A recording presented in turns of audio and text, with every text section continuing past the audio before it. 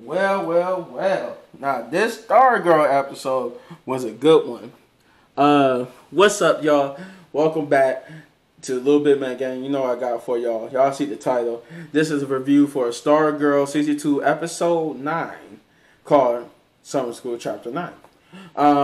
The plot, you know what I gotta give you. I gotta give you the plot before we talk about it. Pat is reminded of her painful memories from his past. Mike is forced to confront the guilt he feels for his role in Icicle's death. Courtney struggles to hold on to hope after Eclipso targets those around her.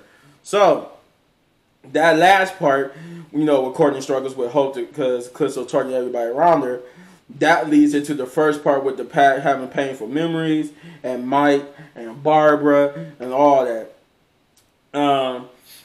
Basically, we get like a little flat. We start off with a little flashback of this guy named Bruce. He was the guy who basically found the Eclipso diamond from the island and brought it back to the mainland, to the States.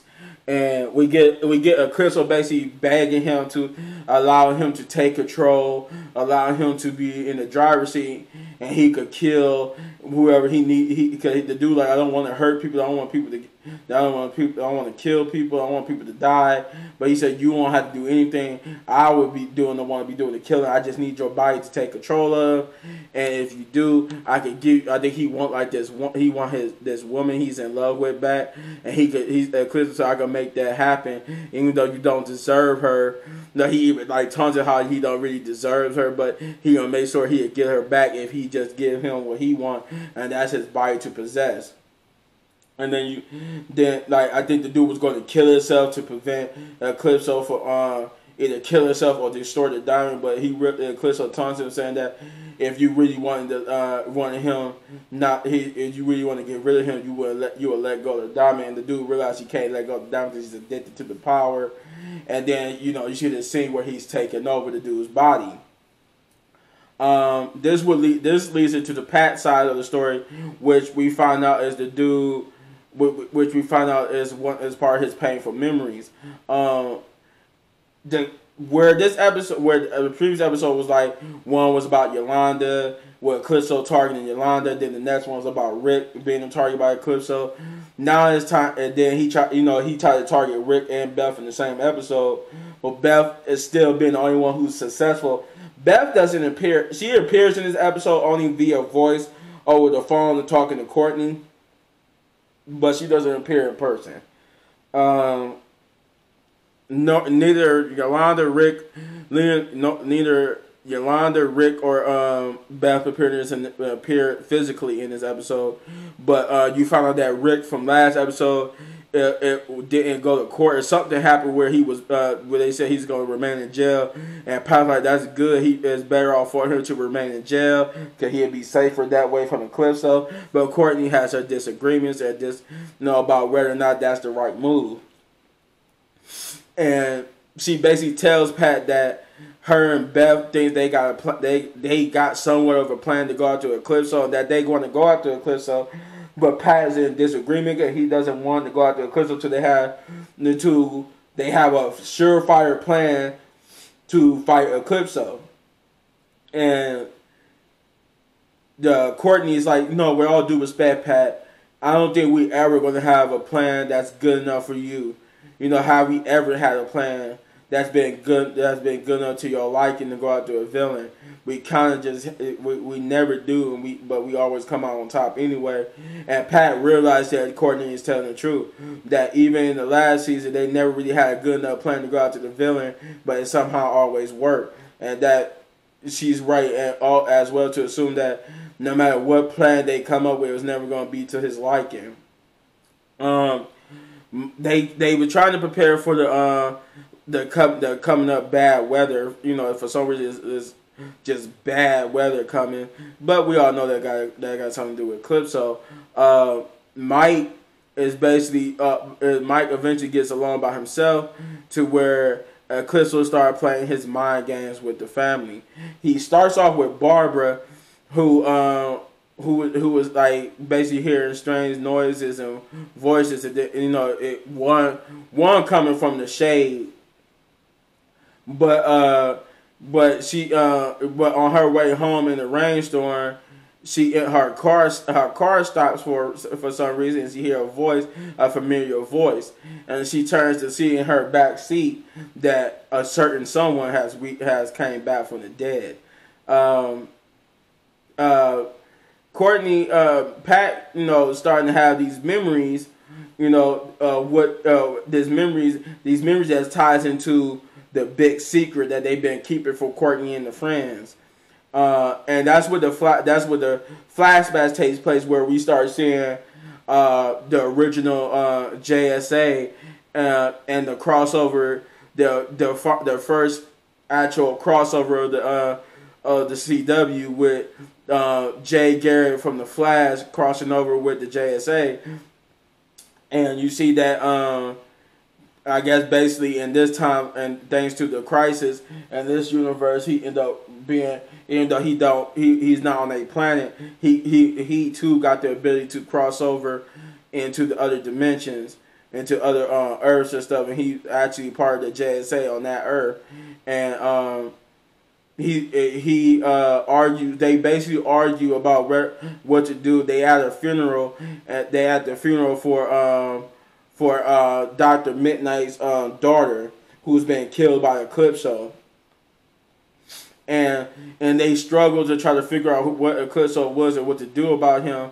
They end up seeing in the distance the shade, and Pat wanted to go get the others, but he was like, no, I think Starman said, I think if he really wanted to fight, he wouldn't have came into the open in broad daylight in front of everybody to fight. I think he just wants to talk, and he ends up talking with Starman and telling him what Eclipso is, and basically like how he told everybody else in the present that Eclipso is basically true evil. Eclipso starts his mind games, like I said, with Barbara, and then it transitions to Mike. Mike, in his attempt to get warm, for some reason it started getting cold in the house. He hears a knock at the door, and he opens the door to see that it's I forgot the guy's name, but it's basically Icicle's son. And he said, he's like, hey, what are you doing? He said, I got caught in the storm. I had nowhere to go. And he tells him that he'll go see Courtney in a minute, but he wants to talk to chill with Mike for a minute. And we starting to realize something's off here. Why this boy wants to chill with Mike?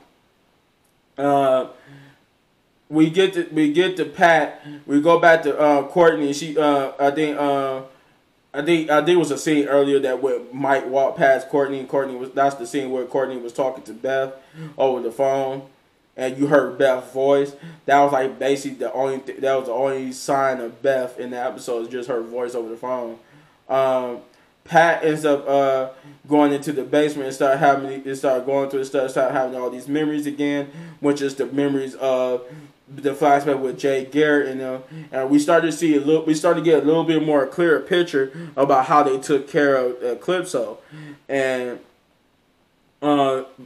Starman, this is the scene where Starman explains everything, like I just said before, about Eclipso, about what Shade told him, and basically he told him that Eclipso was pure evil, and that the only way to stop Eclipso is to kill the host that's affected him, which is the Bruce guy from the beginning of the episode.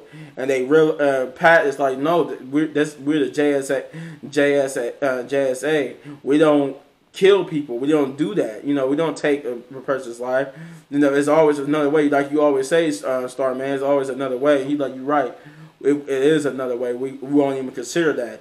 But this leads to another flashback to where the JSA, where Our Man, Wildcat, Starman, and all of them, they come into the room with Stripesy, and Jay Garrett informed Stripesy that the reason why they down here is because with Dr. Midnight gone, to help him and his wife grieve, to let him and his wife grieve over the loss of their daughter. they basically need Pat to be the man to help fill the void for a vote, because they taking the vote to what they should do, and the vote is should they kill the host or shouldn't they kill the host.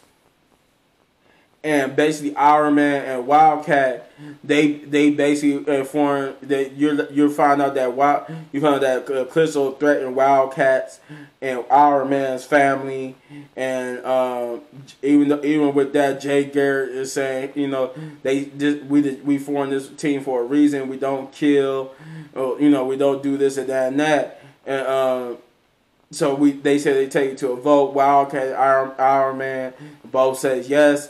Pat says no.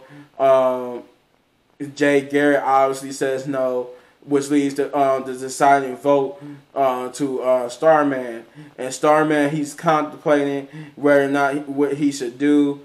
And you got Stripesy jumping the gun.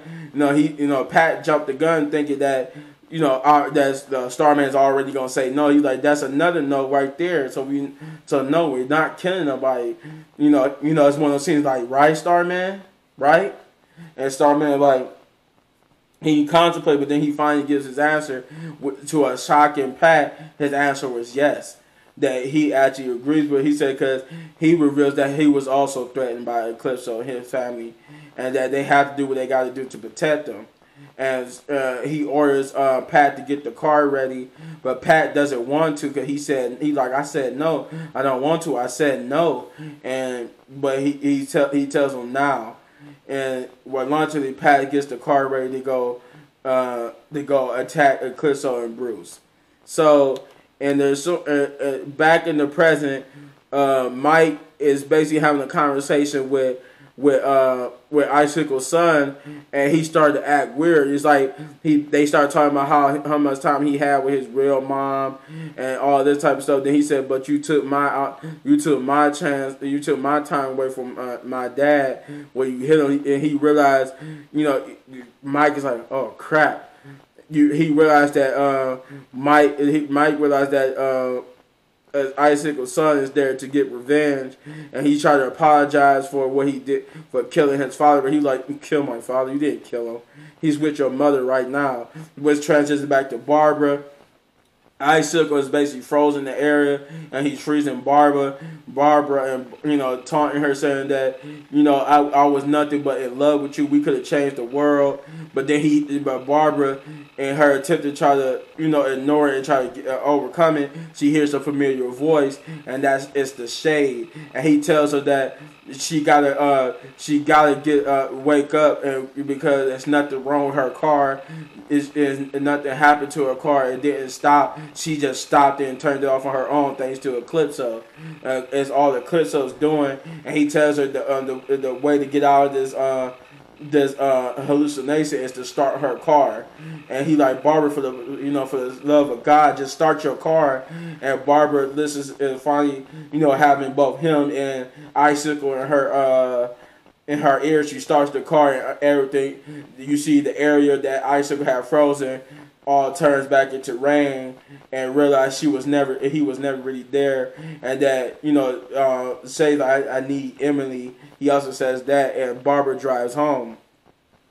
Mike realizing what Icicle's son is there to do. He started looking at him angrily, walking towards him, and he breathed ice went onto the fire, blowing it out, and then he starts to attack Mike with his ice powers.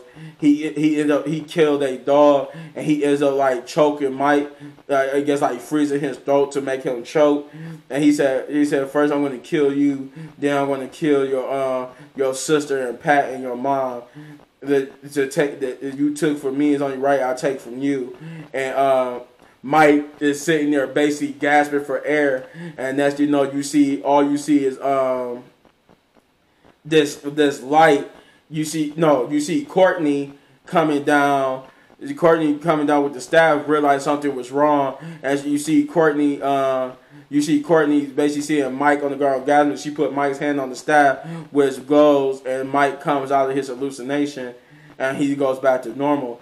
Courtney realizing they're being attacked by Eclipso, she goes to check on Pat, who's downstairs, locked in the basement, and Pat is also, while remembering, Eclipso makes a hallucination version of Bruce come up, and we go back to one last flashback. And I forgot in the last one with Jay Garrett, he basically was saying that he didn't want to be a part of it or what they was about to do. He said, "Don't worry, Jay Garrett, you don't, and you won't be." Because the only people that goes is Pat, Starman, Iron Man, and Wildcat. I think Wildcat was a dick too. Like he basically was talking down to Pat, but Jay basically was putting Wildcat in his place. They go and they do something very unspeakable. To which once it was done, Starman admits to Pat that he was right and that the JSA should take a life, but it's too late. What's done is done. But he was right all along. This leads to Pat looking at Starman's clothes and seeing blood on his hand. He tried to wash it. He tried to wash it off, but the hallucination of Bruce tells Pat that it'll never come up because all him and the JSA got blood on their hands, taunting him for what they have done. And he goes to shoot at Pat. Pat ducks behind the beam and lands on the ground. To which he's looking up at Bruce with the gun pointing to him. And the other members of the JSAA from the flashback comes into view. In Pat's basement, they tell him that y'all all damn. This is you did this to yourself. You damn yourselves to hell for your actions. And he points the gun at Pat, get ready to shoot, and Pat's like, ugh. But then this is a flash of light, and it's Courtney putting Pat's hand on the staff, and Pat comes out of it, which forces Pat to basically reveal the big secret that he's been keeping for Courtney. You know, the whole secret that he told Barbara that what he told Barbara that they promised, they basically swore not to keep. They said we swore no more secrets, but this is one they had to keep. It reveals the big secret, what the flashbacks was hinting to. I won't tell you what it is, but it's basically I will say basically the secret is it has something to do with Eclipso and how he was defeated. But that was the big revelation when this devastates Courtney to her core, and Courtney basically runs upstairs because she as in her scolding Pat, she tells Pat, what would Mom think about this, and Pat reluctantly reveals that her mom knows, revealing that she was part of the keeping the secret from her. And Courtney, this is what this made the devastation worse, which makes Courtney run upstairs to a barber just getting home who's trying to explain what she just went through, but she comes to an angry, frustrated Courtney who she was telling Pat too that, have you told us this secret? She says, "Have you told us this secret? This secret is a part of the reason why Eclipso was able to basically devastate and destroy and cause this mayhem to Beth, Rick, and Yolanda." So, in the ensuing argument, you hear, in a fading, it was fading. They played the little end music, but it was like a fading argument. You hear Courtney basically scolding her mother and Pat for keeping this secret, and you hear Pat say, "Hold on, Courtney, hold on. Was it your mother's fault?" And her mother trying to explain why they kept the secret from her, and basically you see the last shot you see is the little Eclipso kid, and he goes. And the episode ends, and I was like, he changed tactics on them. He knew the best way to separate and to get into the to destroy the Courtney and her family was to make them reveal the secret that Pat was keeping from her, knowing that that secret would devastate Courtney, because it was a secret that about the JSAA that she never knew. This episode was good. This was a perfect 10 episode, because this was a psychological episode, and this episode asked a good question, even if it's for a good reason. Are you as heroes like Green Lantern, the Flash, them as heroes, should they take a life even if it's for the greater good? Do they take a life, or do they always fight for the greater good and find a way to save a life? But yeah, that's it. That's all I got. This episode was a perfect 10 out of 10. Big ups. I suggest you go watch it. And if you enjoyed this video, then hit that button right there in the upper right corner for all of my reviews. And if you enjoyed this video so much you want to support the channel, then hit that like button, hit that subscribe button, and hit that notification button so you get notified. But hit that subscribe button. Become part of the fam, part of the tribe, like so many people have done already. And hit any one of these videos for more of my amazing content. But don't go nowhere. I got one more review video. Just one more. That What If season finale. Peace.